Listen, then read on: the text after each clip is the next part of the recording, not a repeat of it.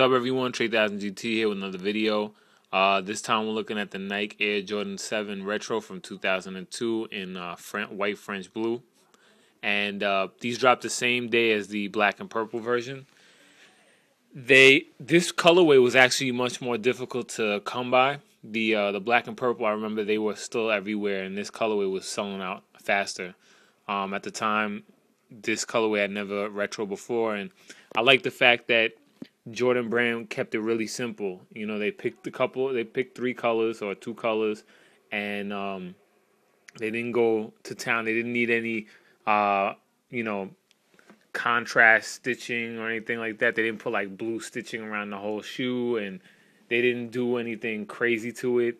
They just kept it simple, made it look like, almost like it was an original colorway, but they just kept it simple, and it's a super nice looking shoe. They did a good job on it, and the leather that they used for the upper was really nice, and they fit true to size, and they're very comfortable.